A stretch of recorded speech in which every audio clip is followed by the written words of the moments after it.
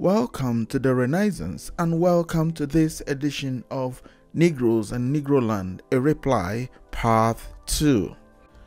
Important notice: it is not our intention to offend anyone with this video.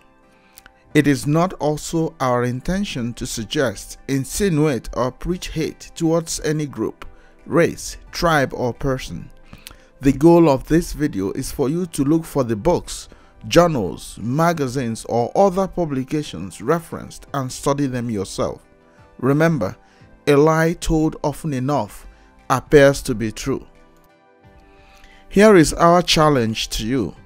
Please separate what the books, journals, and historical facts are saying from our individual opinions. If we produce the source and show you the source, we expect you to also do the same. If you cannot sell your child, husband, or wife today, why do you believe that your parents and grandparents could have? Don't defend any lie without providing us with a source that predates at least 1950, the same way we are doing. Here is a little example of what we mean by defending lies. A viewer claimed that an African king called Matthew Kerekou has apologized for the slave trade, and that is her proof that it was Africans that sold other Africans. But the Matthew Kerekou was actually born circa 1933, but the slave trade started circa 1434 and stopped circa 1900. So how could someone born after the slave trade be apologizing for the slave trade?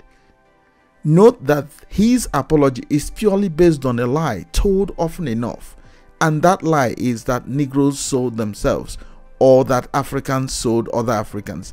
So we will challenge you, instead of defending lies like this, we suggest you also produce books or documents that show where the lie you are defending is written, so that we can at least believe you, instead of just reproducing what you had somewhere. Thank you. This video is a response to a YouTube video on cannibalism in Negroland, part 2. The title of the video is Negroes in Negroland by Amanda Evans and published March 21st, 2015, alleging that Negroes were cannibals. Here is how we will proceed. We will reproduce relevant portion of the said video for this part, and then we produce the book containing the false information in the video.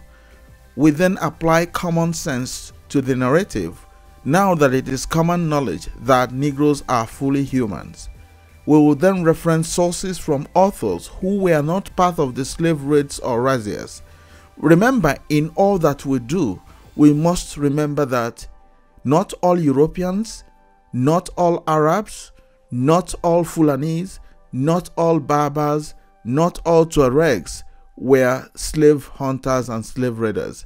There were some good-hearted ones. We have to remember the likes of David Livingstone, the likes of Cardinal Lavigerie, the likes of Abraham Lincoln, and all the other people that fought desperately to ensure that the slave trade was stopped. So if in all we do, let us not tar all Europeans or all Asians or all Arabs or all Muslims or all Christians with the same brush. Even though these were done by them, we have to separate the good-natured ones from the evil ones.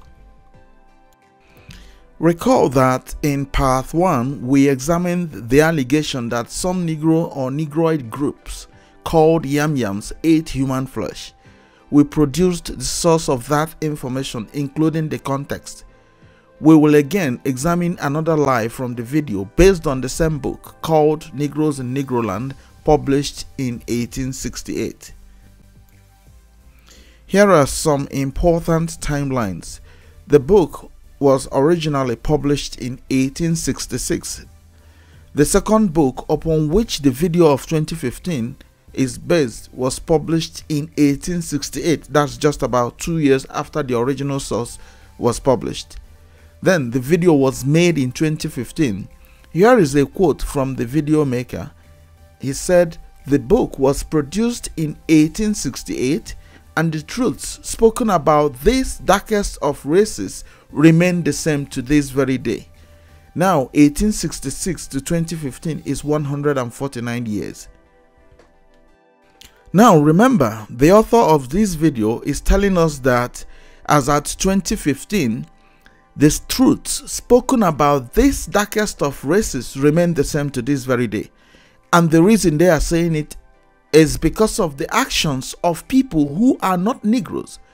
So, like the slave trade where the Europeans, the Arabs, the Berbers, the Tuaregs were capturing and selling the Negroes and turned around to say the Negroes sold themselves. They are still doing the same till today, because if you noticed, the weapons being used by those massacring and killing people in sub-Saharan Africa are made by the Europeans and Americans. The weapons are being used by Arabs, the Fulanis, the Berbers and the Tuaregs against the Negroes, but yet the Negroes are being classified as bad because of the appellation of African.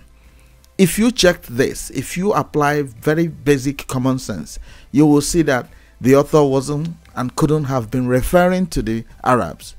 He couldn't have been referring to the non-Negroes. But still, it is the non-Negroes that are carrying out the atrocities for which he is referring to the Negroes as this darkest of races. So we have to make every effort to debunk these lies. You will also notice that the Fulanis did not swarm the page the way they swarmed ours to debunk whatever they are saying, because they understand that this video is subliminally pointing at the Negroes and they all understand what they are doing. Let us move forward. Here is a comment of interest in the video, and it says, "These readings are actual descriptions by the people who witnessed these events and then wrote about them. Can you provide evidence, in bracket eyewitness testimony, that Northern Europeans engaged in such widespread barbarity and cannibalism? Also, are you aware that they are still eating each other in Africa? Furthermore, just saying that others have done bad things does not negate the truth of these readings and its impact on understanding the Negro's actions in modern society." Notice that the Negro has come in. This separates the Negro from the Arab, from the Berbers, from the Tuaregs, from the Fulanis, but yet the atrocities are being carried out by the Fulanis and the Arabs and the Tuaregs while using weapons made by the Europeans. So you see how the same thing plays out till today. That is why they say the best place to hide something is in plain sight. You see the same slave trade replaying in your very eyes. Let us proceed by referencing the book called The Albert Nyanza Great Basin of the Nile and Explorations of the Nile Sources by Samuel White Baker, and it was published in 1866, and this is volume 1. The video in focus follows immediately. Many of Ibrahim's party had been frequent witnesses to acts of cannibalism during their residence among the Makarikas. They described these cannibals as remarkably good people, but possessing a peculiar taste for dogs and human flesh. They accompanied the trading party in their razzias and invariably ate the bodies of the slain. The traders complained that they were bad associates, as they insisted upon killing and eating the children which the party wished to secure as slaves. Their custom was to catch a child by its ankles and to dash its head against the ground. Thus killed, they opened the abdomen, extracted the stomach and intestines, and tying the two ankles to the neck, they carried the body by slinging over the shoulder, and thus returned to camp, where they divided it by quartering and boiling it in a large pot. One of the slave girls attempted to escape, and her proprietor immediately fired at her with his musket, and she fell wounded. The ball had stuck her in the side. The girl was remarkably fat, and from the wound a large lump of yellow fat exuded. No sooner had she fallen than the Makarikas rushed upon her in a crowd, and seizing the fat, they tore it from the wound in handfuls, the girl still being alive, while the crowd were quarrelling for the disgusting prize. Others killed her with a lance, and at once divided her, by cutting off the head and splitting the body with their lances, used as knives, cutting longitudinally between the legs along the spine up to the neck. And that's from Baker's Great Basin of the Nile, page 201. So we're simply going to use the portion where he says, they accompanied the trading party in their razzias and invariably ate the bodies of the slain, to debunk the whole thing. So reading further, it says, the traders complained that they were bad associates, as they insisted upon killing and eating the children, which the party wished to secure as slaves. Their custom was to catch a child by its ankle and to dash its head against the ground. Thus killed, they opened the abdomen, extracted the stomach and intestines, and tying the two ankles to the neck, they carried the body by slinging it over the shoulder. So at least you see clearly that with the type of teeth the Negroes have today, they are the same people we know. Their teeth is human teeth. It's almost impossible if you look at the account and how they are going to slit the abdomen open and extract the stomach and all that.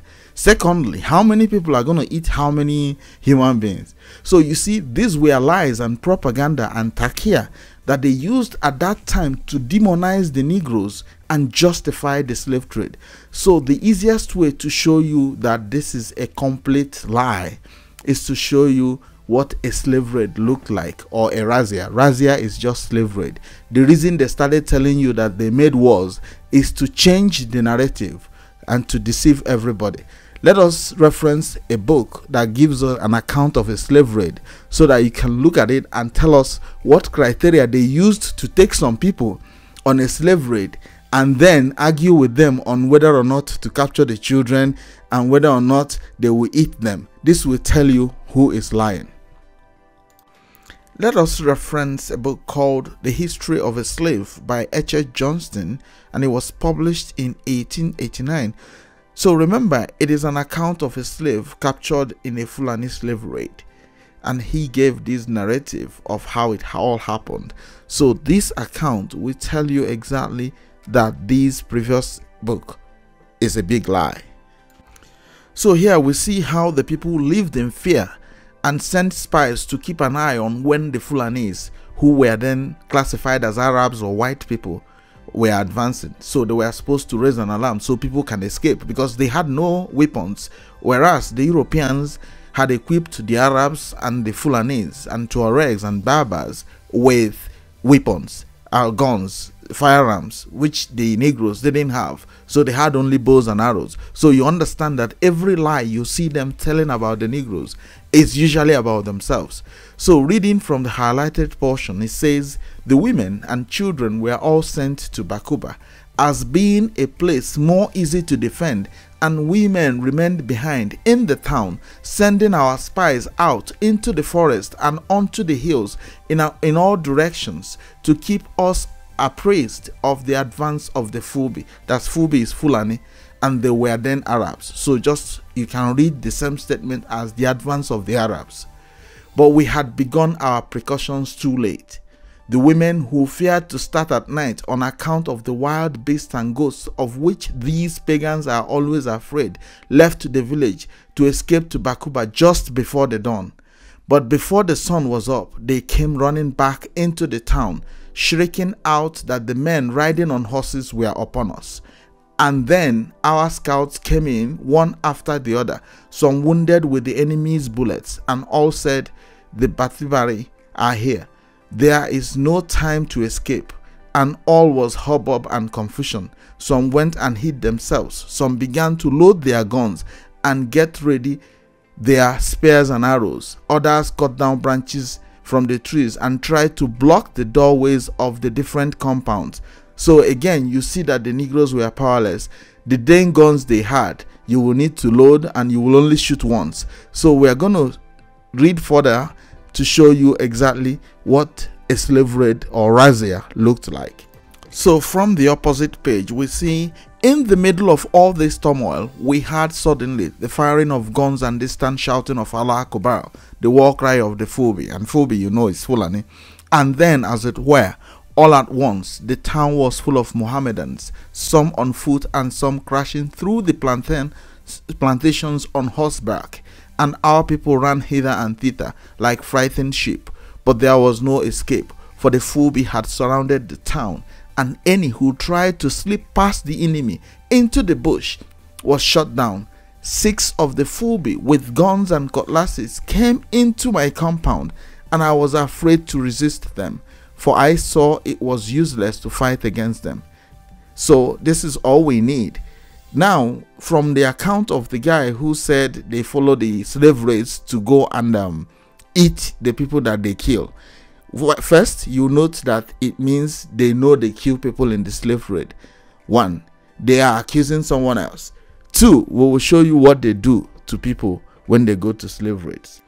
So here, from the same incident of a slave raid by the Fulbe or Fulani, who were then classified as Arabs, we see Fulbe that were standing guard over us.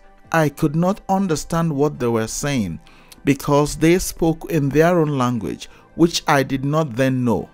But it appeared, as I afterwards learned, that some of our people who at the first alarm had escaped into the bush had set on 2 of the Fulbe whom they had found separated from their companions and looting some plantations, and had killed them. And this aroused the wrath of the other Fulbe to such an extent that we feared they would kill us all. They captured most of the runaway party who had been concerned in the death of their brothers, and brought them into the open place where we were lying chained. Not a few of these runaways were poor women and little children who could not have had anything to do with the death of the 2 Fulbe soldiers, but nevertheless, on them as well as their husbands and brothers, the Mohammedans wreaked their anger. They tied the men to stakes and 3 trunks, and lopped their limbs off one by one, and then beheaded them. They ripped up the women, and lifting up the children by the feet, they swung them round and dashed out their brains on the stone seats. Now we are going to compare this account of a Fulbe slave raid with what they were saying about the Negroes. Now you see how they make the victims, demonize them in such a way that you start saying things that you couldn't have ordinarily said if you knew the truth. So if we looked at the book that the person that made this video based her or his account or narrative on, we see that the account as at 1866 was still a lie. You notice that he told us that the people that were eating the human flesh or cannibals accompanied the trading party in their razzias. Razzias is slave raid. You have seen what a slave raid looks like. Does it look like something anybody could accompany another to without arms? The answer is no.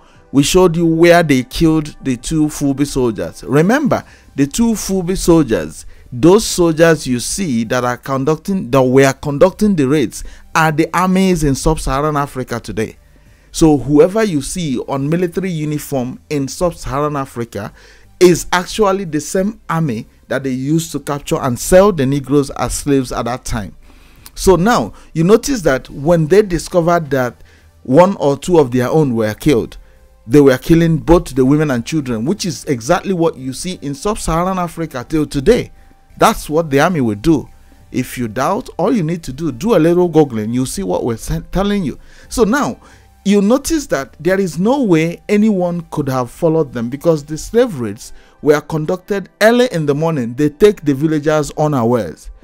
So the villagers had no strength to defend themselves. So the best they could do is to know in ahead or in advance that the Fulanis or Arabs were coming, so they could run away. But the Arabs will surround the community, set their houses on fire, and then that's what you see. They capture everybody they could. That's how the slave raids were done. Remember, if it was one person selling 1 or 2 people, there is no way you can be counting in millions. There is no way you can be talking about thousands of slaves. It's impossible. No matter how stupid you think the Negroes could have been, at least an account like this should tell you that the slave master is a liar. Remember, if the slave master wasn't a liar, they would have been honest enough to at least own up to their atrocities. But this is not the case. So now that you have seen what a slave raid looked like, even if you are still struggling to understand that the account of 1866 must be a very big lie, let us reference a book we used to debunk the lie in part 1 of this series. Remember, the person that made this video reproduced what they had said in 1866. But what we did was we looked back beyond where the person that made the video started to see where it all started and provide a context which showed that it was mere hearsay. But let us reference the same book we used and the same book the person that made the video used to show you how mischievous the Europeans and the slave masters can be. From the same book, and it's called Travels and Discoveries in Northern and Central Africa in 1822, 1823 and 1824 by Major Denham, Captain Carleton and the late Dr. Odney, volume 4, and it was published in 1831. We see the following. So here we see, starting from around the top of the page after the semicolon, it says that the water falls down with great rapidity from the rocks, and that the white men, in attempting to get on shore, were drowned, that crowds of people went to look at them, but the white men did not shoot at them as I had heard, that the natives were too much frightened either to shoot at them or to assist them, that there were found a great many things in the boat, books and riches, with which the Sultan of Bussa has got, that beef cut in slices and salted was in the great plenty in the boat, that the people of Bussa who had eaten of it all died because it was human flesh, and that they knew we white men eat human flesh. I was indebted to the messenger of Yaro for a defense, who told the narrator that I was much more nice in my eating than his countrymen were, but it was with some difficulty I could persuade him that if his story was true, it was the people's own fears that had killed them, that the meat was good beef or mutton, that I had eaten more goat's flesh since I had been in this country than ever I had done in my life, that in England we eat nothing but fowls, beef and mutton. At this place Carleton had nearly, though innocently, got into a scrape with the old governor by coquetting with a young and buxom widow. So without digressing, but below the highlighted portion, we see where it says, I had a visit amongst the number from the daughter of an Arab who is very fair, calls herself a white woman, is rich, a widow, and wants a white husband. She is said to be the richest person in Wawa, having the best house in the town and 1,000 slaves. So now you see what they did was like the oil companies today, because which is exactly what the slave trade was like. The Arabs, the Europeans, the Fulanese and other non-Negroes set up camps from where they conducted slave raids, exactly like the oil companies today.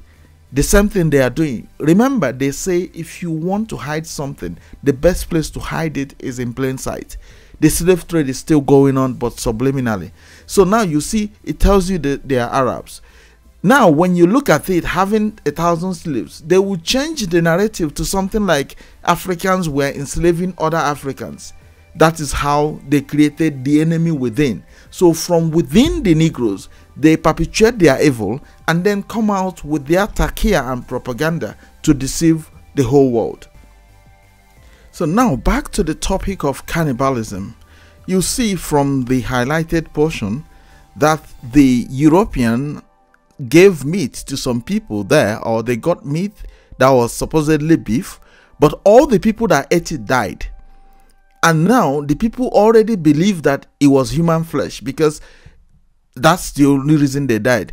If the people were cannibals and ate human flesh, why will they believe that the reason those that ate the meat died was because it was human flesh? Now notice that they also believed that the white people were cannibals too.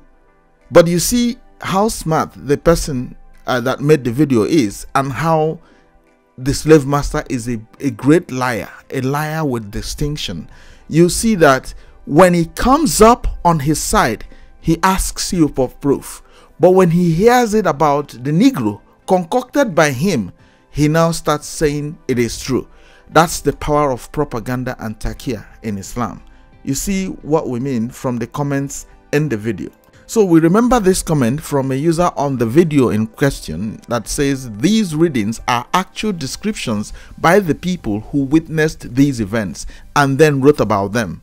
Can you provide evidence, eyewitness testimony in bracket, that Northern Europeans engaged in such widespread barbarity and cannibalism? Also, are you aware that they are still eating each other in Africa? So now you see the power of their propaganda. In the same book where they got that the Negroes were eating people, there is also an account of where people ate meat supposedly given to them by a slave master who was an European. And they all died, and the people believed that it must be human meat, because at that time they also believed that the slave master eats human flesh, and that was the reason they were capturing them as slaves.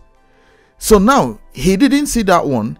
He only saw the ones that had no proof, no eyewitness whatsoever, just that someone out of mischief and pure man-sent humanity to man went to take lies which they used to justify the slave trade at that time and reproduce them in 2015 as proof.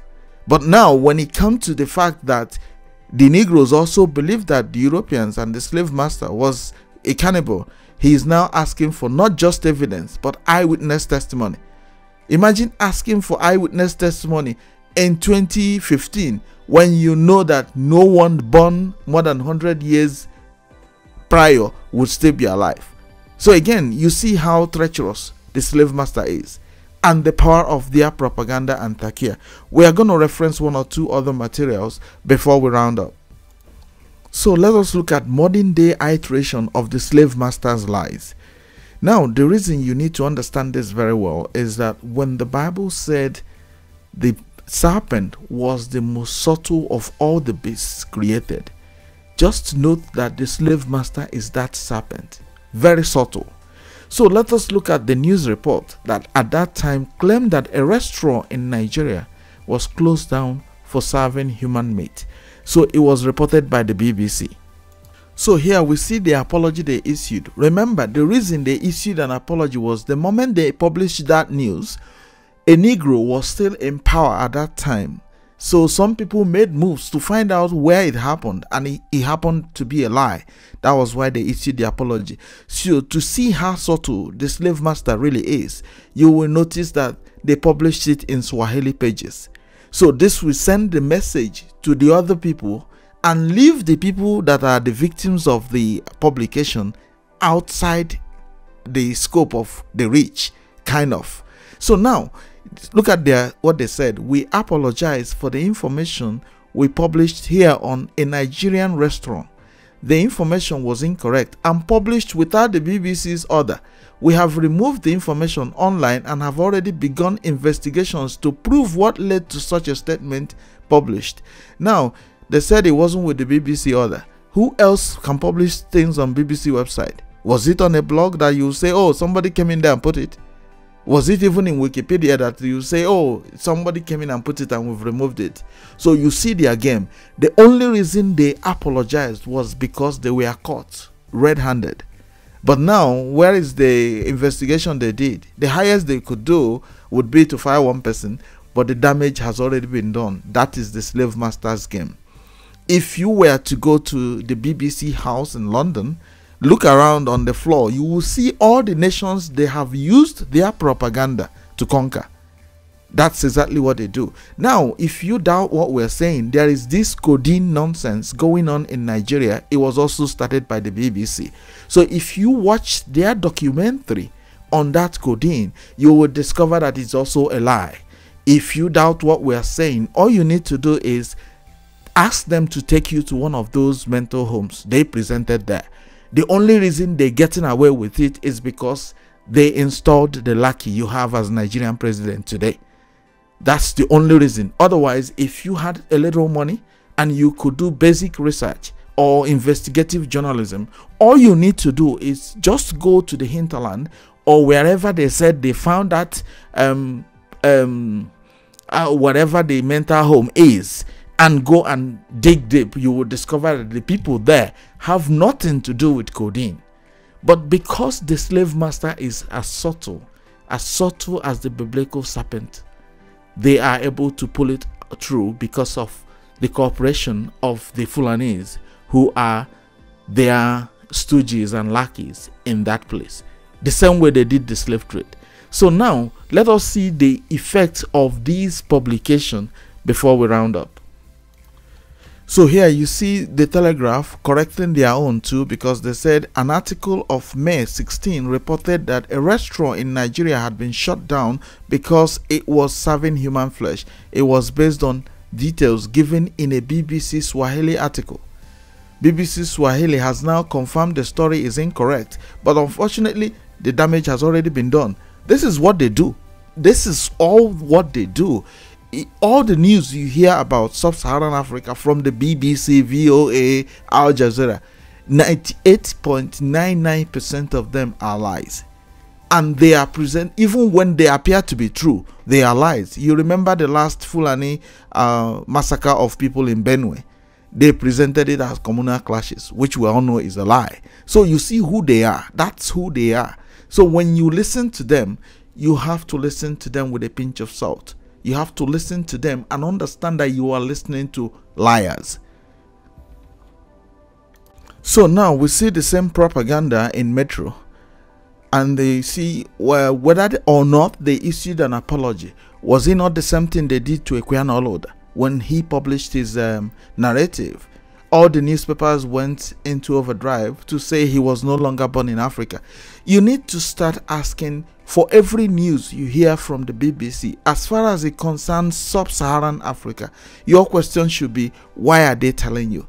And then you look at the alternative narrative. For example, if they claim that it was codeine addiction that is creating the problem they have, any responsible person, any responsible government would rather address why the people are addicted to the codeine, rather than going to close a pharmaceutical which we know is the target of the British.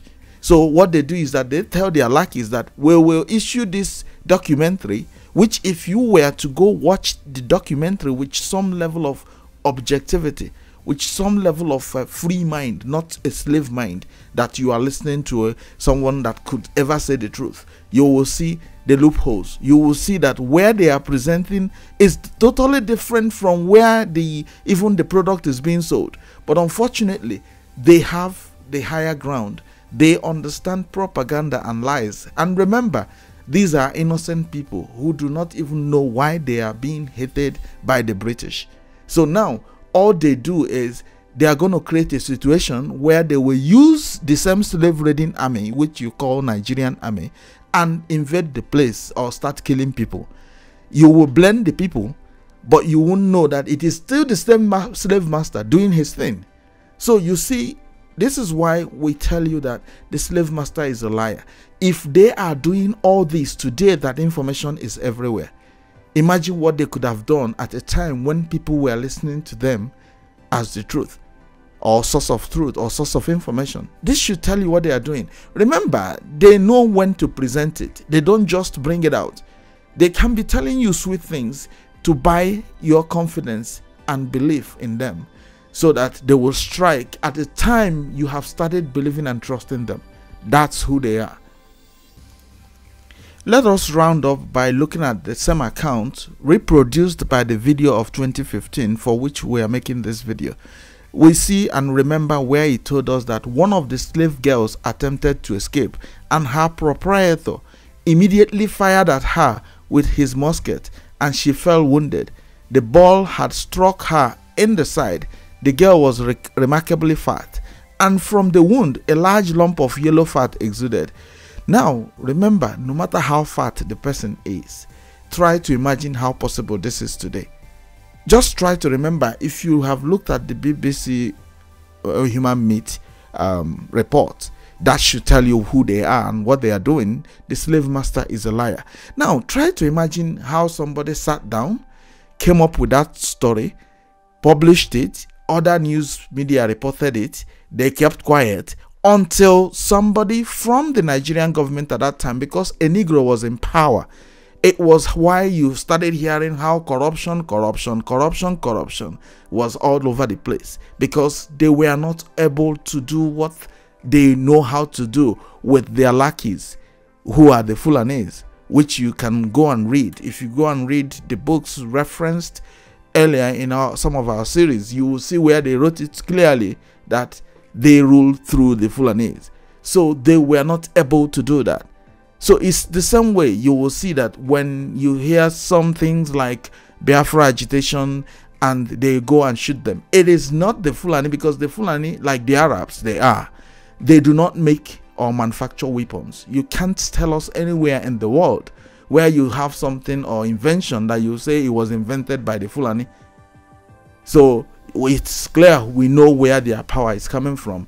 It is the same slave masters that provide them with the weapons. So here you see how they are saying how the people rushed and ate the girl that fell down. Your question should be, you have seen what a slave raid or razzia looked like. How possible will it be that somebody will just be there? This is supposedly happening early in the morning, because the raiding bands, which is the army you see today, that's why you see all the wars in Africa. If you noticed, the African presidents do not get anything useful from the Europeans and Americans other than military weapons. That's all, because that's the same slave raiding army. All they did was they just gave them uniforms, but they still use them for the same purpose. So now, if you still believe that this is possible and that a large lump of yellow fat could have come out and human beings will rush, no matter, tell us how big the fat could have been. No matter how you see it, just tell us how big. Imagine how big it could have been. Imagine whoever you know that is the fattest person you know on earth running, and then they shoot the little musket or whatever they shot, and then a large yellow fat exuded, and then no sooner had she fallen than the Makarikas rushed upon her, and in a crowd, and seizing the fat, they tore it from the wound in handfuls. How big can that fat be from a girl, no matter how fat she is? So imagine the type of fat she could have been, and is able to run that a musket needed to be shot in order to stop her. Now notice that they even said they divided her by cutting off the head and splitting the body with their lances used as knives, cutting longitudinally from between the legs along the spine to the neck. Do you know how long it will take them to do the spine? Cut through, all straight through the spine. Notice they said through the spine. The lie is very easy to debunk. So, but well, we challenge you to go and read these materials. At least it will help you know how to identify the lies of the slave master. The slave master is a liar. Remember, if you think the slave trade has stopped, one of the things you need to go research is why Abraham Lincoln was killed. At least you hear some people that they give you an account of how they committed a murder, even 50 or 100 years afterwards. Today, it is still very shady. That should tell you they don't want to do anything about it. You should go and research a bank called Freedman's Savings Bank, established by Lincoln with a mind to alleviate the suffering of the slaves after the emancipation. So if you understand that the people did not support the emancipation, you should understand that the cabal, the group that are behind it, are still working with that script, whatever their reasons are, which is unfortunate. But just bear in mind that the video made in 2015, Negroes in Negroland, is all full of lies. All they are doing is to tell the lie as frequent as possible. Tell it often so that it will look like true. These are all lies. The reason, if you check, there are no real investments in sub-Saharan Africa other than their radio stations. The reason they have those radio stations is to propagate lies. It's for propaganda and takia. That is why you have them. And here we come to the end of this edition of Negroes in Negroland, a reply part 2. We thank you very much for listening, and we do hope you will find time to conduct your own research. Find time to also let us know where we have lied. Once again, thank you very much for listening. Peace.